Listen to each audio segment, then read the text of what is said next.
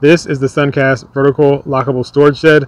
It comes in a box, so you have to put it together yourself, which isn't too difficult. One thing you want to consider though is that you need to have a foundation to put this on.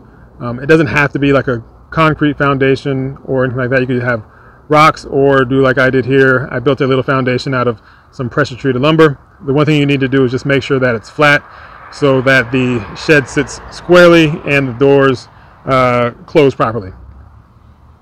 Let me take a little closer look and see how it works and how it looks on the inside.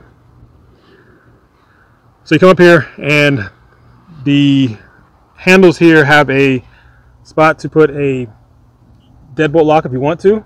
Otherwise, it just locks at the top and bottom with little hinges here. Here's a lock. Just operate like that with your hand. Another one down at the bottom. Operate your foot. Open it up.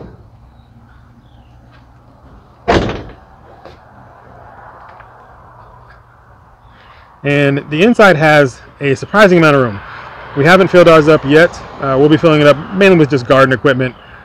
So wheelbarrows, wagon, some rakes and shovels and things of that nature.